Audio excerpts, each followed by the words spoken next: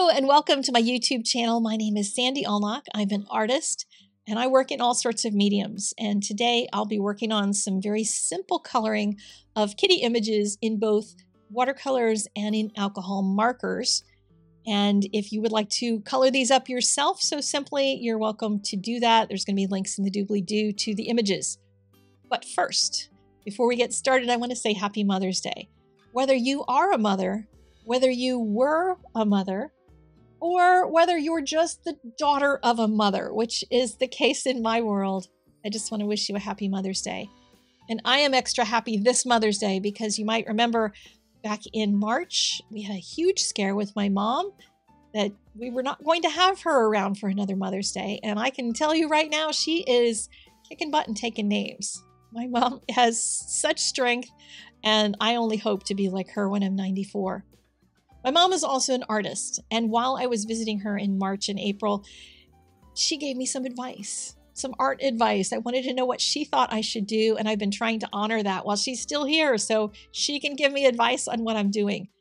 One of my students was kind enough to gift me a watercolor portrait class because my mom wanted me to work on portraits. I have not been feeling confident of myself in portraits, but in this class, I've done some work that is not bad, so I will share some of that with you at the end of the video. And I'm also going to share a controversy. Yes, there is a controversy in my art world about a dog portrait. I painted this one, and I have some changes I'm considering making to it that I will talk about at the end of the video as well. But we're going to start on kitties in the first portion, so let us begin, shall we?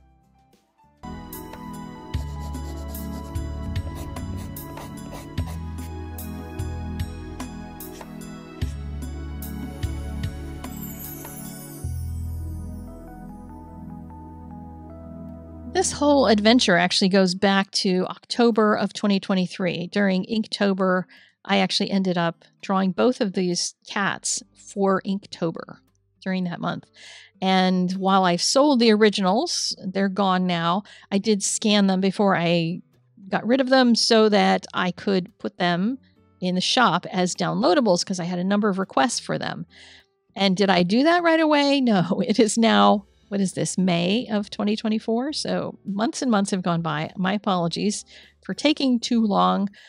But one of the reasons I wanted to put a little more thought into it was because these images don't necessarily have a way for the outside edges to end, especially this kitty, which is called the Who Me kitty.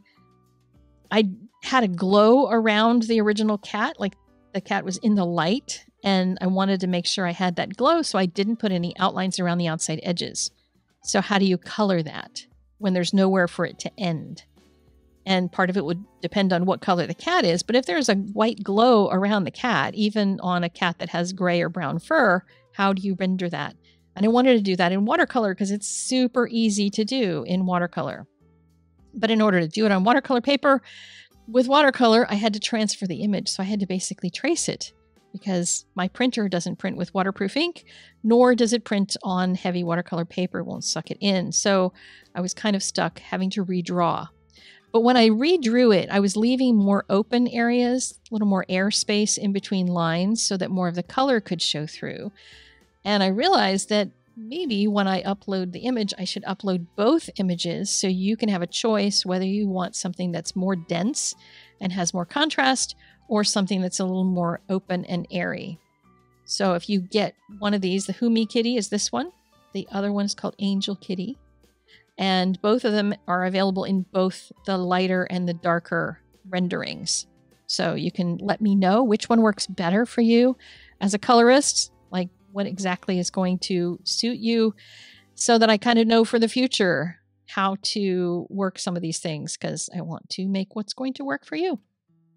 So with each one of them, I just followed the original drawing, traced it, and opened up some more areas, opened up some more space to just let more color come through instead of it being all blackish. You can see the differences between, this is the watercolor that has a little more air, a little more open space in between lines, and this one that has just more of the closed up lines because it was shrunk down from a larger drawing. But they'll both be there at a large size, so you can print them out large if you want to. Now, my last video, I did this drawing, and it's also on the website right now, and it's flowers that I drew for my mom.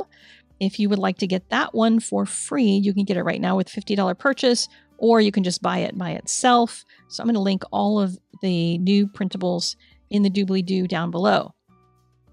I'm water and coloring this using my sketch palette with the essentials from Daniel Smith on the 2 outside edges, warm on the left, cool on the right, a couple other colors in the middle. I'll list them all in the doobly-doo and on the blog if you want to know what colors are in that palette. But I started out by just painting water on top of the watercolor version. This is on the watercolor paper, just painting water across the whole face and just kind of going out to the edges, leaving the water out there. And then I started by mixing just whatever was left. You know, there's a whole lot of mess in the palette, and just let all the water make all that color into a brownish color. Wanted it a little warmer, so I put some red in, rinsed my brush, put in a little bit of a warm yellow, trying to see if I could make a color that was going to make me happy, dropped in a little bit of blue. When you mix red, yellow, and blue, they make a neutral of some kind. It's just a neutral that sometimes goes more toward red if you have more red in it, goes more toward yellow if you have more yellow. If you want something more gray, you need to tone it down with some blue. So I wanted to tone this down and make it much more of a grayish color to drop into the browns. And literally, I'm just dropping color in around the nose, because the nose I want to make pink. You know, you can make it whatever color your cat's nose is. And then drop in the color and let it run into where the water is.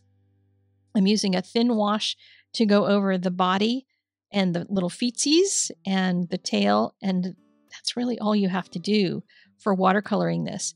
Keep an eye on where the water and the paint travel, because if you end up with too much that goes out to the edges, you'll end up with a hard edge around the outside. But you can just take a baby wipe and dab some of that off, and you'll get a really soft blend, because really you just want the focus on that face, that wonderful, yummy face.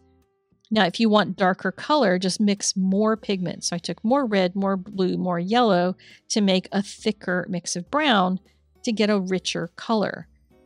And it's all dependent on what kind of thing you want to do. You can use your brush to move color around a little bit, just kind of pull it around the images. I'm using a little more of a grayish color that's mixed more with blue. And, you know, that's really all it takes to watercolor it. You're just splooging some color in there so it feels like it has something. Now I'm using leftover color that's just in the paint well and watered it way down so I could have something really soft. I didn't want a whole lot of super dense color in this one. And you can see how easy that is. I'm not following any lines. I'm not looking for any fur spots.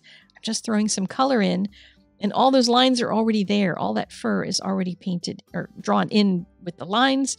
So the painting is really easy. If you have a printer that you can watercolor on without the color smudging, then you can print that right out. Otherwise, you're like me, you're going to have to trace it. And, you know, that's not nearly as fun as just printing it out. So I've mixed up some green using my cobalt teal blue and a little bit of yellow so that they can have nice green eyes. I mixed up a bit of the quinacridone rose for the noses and dabbed some off because it got too bloody red. That would be a little weird.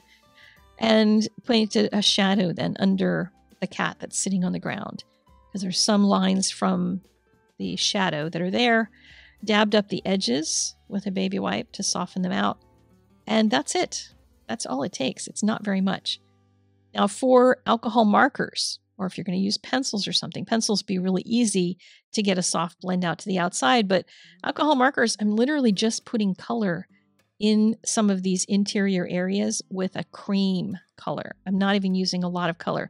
I would recommend going lighter first before you see how it looks, because it's real easy to get overly dark with these. Now, the ones I'm coloring on right now are the darker version. It's the version number 1 of both of these. So you're seeing a lot of that contrast because of it. And if you have a cat that has a lot more black in it, you might want to use the one that's darker and just use a lot of heavy to mid-tone grays. This one is about a 30% gray. So I'm mixing that with a little bit of that cream color. and it just looks very natural. It's like super quick, super easy coloring. You can spend all your time designing the card and not as much on trying to figure out how to color this. If it was just an outline around the outside edge, sure, you could have fun with the fur, but I know some people don't like to have fun drawing the fur. So it's a lot easier to just have those lines drawn in for you already. But notice I'm not going out into the white areas on this cat. I'm just kind of letting it go.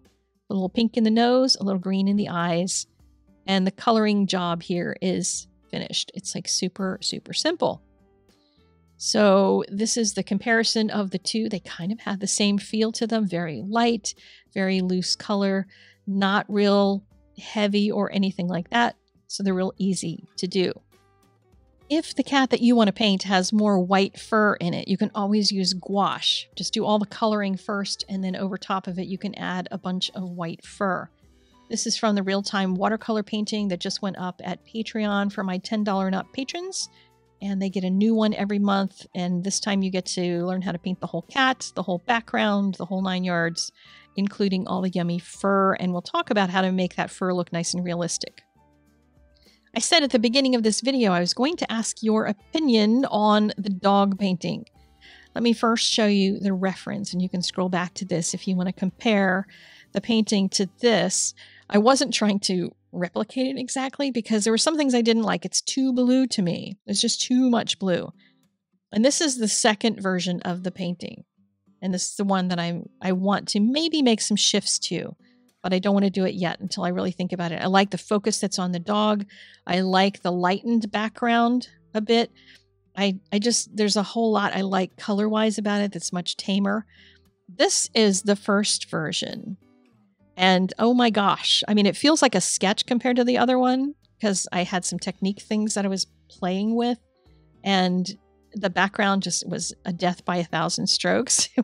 I kept trying to darken it, because I was playing with the value of the head versus the value of the background. This is one of those reasons why you should sketch something first. I should have done this smaller instead of jump right into the larger painting. But okay, so I have a large sketch for this painting instead. But I would love to know what you think. Should I add more color to the background? Does it need that? Or is the focus nice on it because we've got that, I don't know, that lighter background in the background? Also, do I need to darken the head? I want to do that because the photograph kind of tells me the head is a little darker, but I'm worried it's going to conflict with the value in the background. And given that I have two opinions from excellent artists, I feel like I can't decide. So in version 2, do I darken the head? Do I darken the background? Or do I just leave it alone? Because it could be dangerous to touch it at this point. So what do you think? Let me know in a comment. So now that class. Thank you to Candy again for just being so sweet and signing me up for a watercolor portraits class. This one was weird. It had a strange light coming across the girl's face, but I like the looseness of it. I don't know that loose is going to be my style for portraits. You know, there were ones where they said, hey, just start splashing things. And I'm like, oh, okay. It just feels like his hat's dripping. This one felt very much like me. They used a lot of gouache. The teacher used a lot of gouache in the beard, but I just used value, dark gray within a black in there to try to create that beard texture. And that feels more like me. This one was just way overworked. God bless this poor woman. She was actually much more beautiful than that. I struggled with the colors here. This guy had more wrinkles. I opted to lose a couple of the wrinkles because I just was worried about getting overly fussy with things. This girl had a strange shadow again coming down across her, and then her eye just disappeared into the shadow, and I wasn't sure how to handle that. The teacher just kind of blocked it out, and it just looks weird to me. This one was fun, even though it's kind of crazy. He had a pencil in his ear, and it was just a matter of letting colors mix and doing negative painting. And you know me and negative painting, we get along really well, so I might do more in that vein. This one took me 4 tries because it was so crazy. Like the hands are still really bad, but I don't know. I was at least willing to move on after 4 tries. And this one came out really well. That was one of my most recent ones, and I was pretty pleased with that. So in general, I am happy with how the class is going, even if I'm not going to hit the entire thing in 30 days. It's just not going to happen. But yeah, I'm making progress. All right. I will talk to you guys later. Links for stuff are in the doobly-doo. Go get the kitties and let me know which one you prefer to color. And I'll see you again in my next video. Ta-ta for now. Go create something every day. See ya.